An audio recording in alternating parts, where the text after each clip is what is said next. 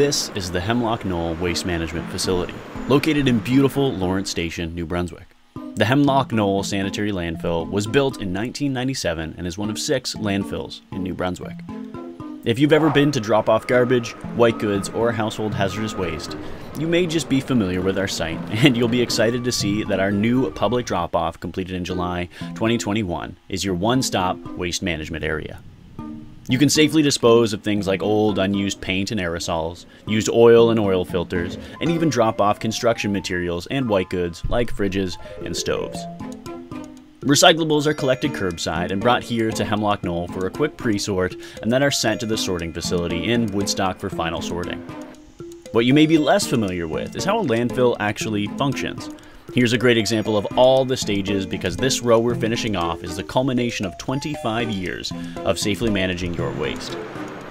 Waste is piled into cells that are lined with gravel, clay, and a membrane made of high-density polyethylene to trap leachate. Waste is compressed into each cell and then capped with clay and gravel to keep everything inside. During the compaction process, which can take years, the liquid that runs off the waste is called leachate, one of the byproducts, along with landfill gas, of landfills. Landfill gas is either pumped to the on-site flare to be burnt off in short bursts, or is cleaned to be used as natural gas.